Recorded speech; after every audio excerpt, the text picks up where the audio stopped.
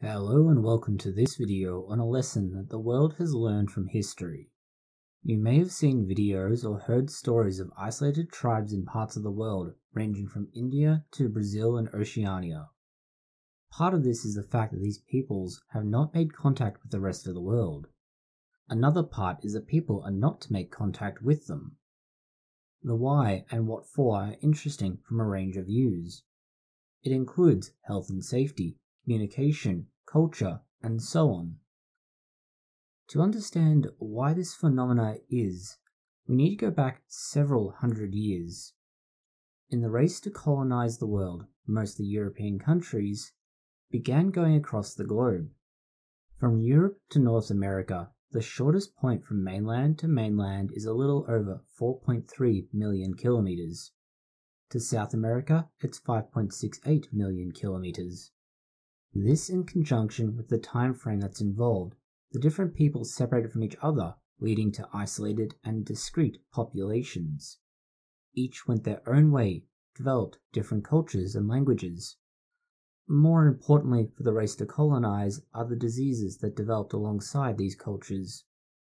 As was shown when Cortez invaded the Aztecs, Mesoamerican peoples did not have smallpox and other diseases as part of the normally occurring pathogens.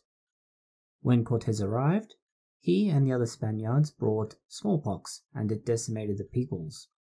It killed approximately 6.4 million people in 1 year, about 40% of the Aztec population. This occurred because the Aztecs had no resistance to smallpox. Similar events occurred in North America, Africa, Asia, and Australasia. This historical allegory is one reason behind the rules, laws, and policies that leave the isolated tribes of the world well and truly alone.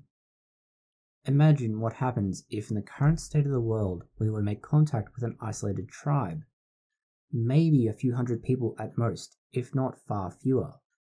It would decimate their population if it did not kill many. There would at least be a vast number of injuries, complications, and impact on the society at wide. We can see some of that today with limitations on society and impact by the CCP virus on a developed first world, let alone an undeveloped tribal country, group, society.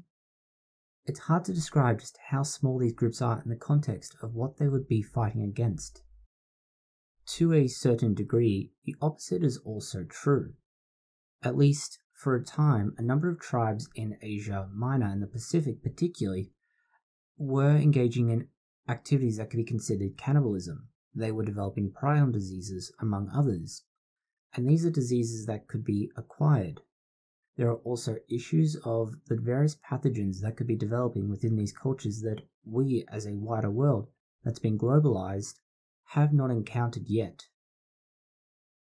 This is one reason why we do not make contact with isolated populations like the Amazonian tribes. While we could cause harm to them, there are instances where they could cause harm to you or us. And this goes beyond the simple pathologies. This is well demonstrated by the Sentinelese, a tribe on the isolated North Sentinel Islands in the Bay of Bengal. This tribe is well known for being extremely territorial and aggressive to strangers. There have been a number of deaths associated with them. This ranges from tourists doing stupid things through to religious zealots trying to preach. Clearly, Jehovah's Witnesses should not knock on that door. Either way, these people died. The tribe, as of the high point, stands at 98 individuals. And more recently it's estimated to be between 12 and 16. Given the reclusive nature of them though, it's rather hard to tell with any accuracy. As with the Aztecs, introducing diseases to these people could lead to the population dying out entirely, given how few individuals exist according to most recent data. If you were to reduce this population even further, it would get a lot worse. Then we need to consider the fact that they are aggressive and therefore may respond violently to any attempt to contact them.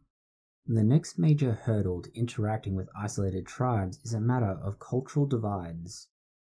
As was recently noted in Brazil, where an official was killed by one of the very tribes they were involved in the protection of.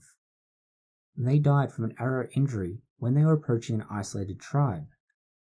This was partially a product of both Brazil's approach to isolated tribes and how the modern world deals with the very different hunter-gatherer cultures.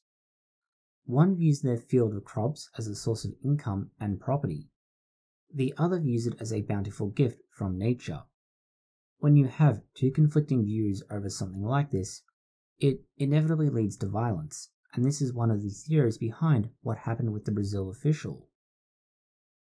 This is compounded by the way businesses such as mines, forestry companies, and more deal with the tribes.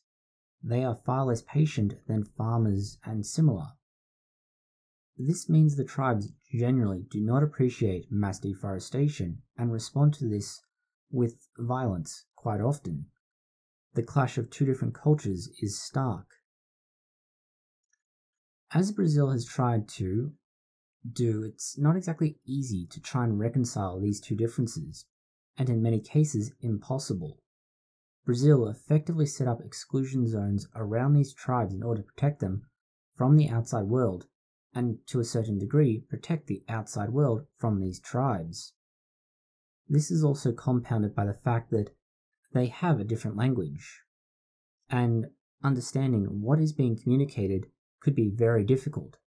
That means one of the most basic ways around these issues of aggression and misunderstanding is not possible.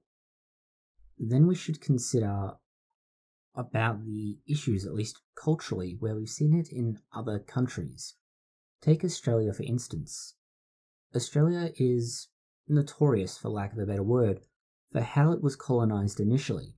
It was called terra nullius, or no one owns this land, despite there being an indigenous population. The British occupied it on the basis of terra nullius because there was no British or developed idea in the indigenous populations for the concept of land ownership, or at least not as the British would recognise it in the indigenous peoples. This meant when they got there, they simply said, "There's no one here, it's now ours." A particularly British thing to do. Because of the issues associated with communication and the cultural barriers of two very different cultures, one being largely hunter-gatherer, and the other a global superpower at the time that was busy colonizing places, they could not reconcile the problem, and it led to many issues, and it took nearly 200 and some years to have that issue resolved. This leads to another problem. How do you take a Stone Age tribe or hunter-gatherers and similar and insert them into a society with electricity, internet, medicine, and rocketry? So on and so forth. It is something that would be seen as magic or godlike powers by comparison. This is exactly what was thought when Cortez invaded the Aztec Empire, and similar occurrences have happened in other invasions of sorts. Even in the modern world, where you have one developed country with citizens engaging in tourism with another developed country with tourism. This culture shock is seen in some cases of tourism and is exemplified by Paris syndrome. This is a form of culture shock for Japanese tourists in Paris. It's such a big issue for them that they actually have to have a dedicated 24-hour help phone line number at their local consulate or embassy to support Japanese tourists who are affected by it. It is a sense of disappointment which is so strong when they visit Paris because they feel that Paris is not as beautiful as they expected it to be and the culture is not what they expected. It can cause psychiatric and physical symptoms. It is nowhere near as bad as what a Stone Age tribe would experience being forcefully thrown into the modern world. And to a certain extent, this is the problem with the modern world interacting with these isolated tribes. There's no way for us to interact with them on a level where it makes sense to them for what they're seeing. In fact, there's a movie that perfectly exemplifies this, called The Gods Must Be Crazy, and it demonstrates the very problem of bringing a isolated tribe into the modern world through the simple occurrence of a glass bottle. Finally, up until the 80s, the Brazilian government has tried to establish peaceful contact with many of these tribes. Their plan had been to try and assimilate them into mainstream society. They began with the simplest, or at least most practical, of ways, offering them metal tools. Remember, these are largely Stone Age societies. Flint spears and arrows, basic bows, very much seasonal eating. There is no advanced technology, and the idea of a metal tool would be amazing to them. The metal tools were only meant to bring them into a particular area so they could engage in contact, effectively bait in a trap. The outcome for this is rather foreseeable though. It would often lead to violence and disease amongst the tribe's people who had gone there and then gone back home again. The introduction of outside tools as well also led to more violence. Again, the gods must be crazy perfectly exemplifies this issue. This whole situation, in simple summary, is why we cannot make contact with these isolated tribes at present. It's simply not possible with the way they are and the way the world has developed to try and incorporate them into society. And, for lack of a better phrase, they are almost better being forgotten, so as not to harm them, or worse yet, destroy them in their entirety through attempting to be beneficent. Thank you for watching this video. If you found it interesting, consider liking, sharing, and subscribing. Please post any comments, questions, or suggestions that you have below.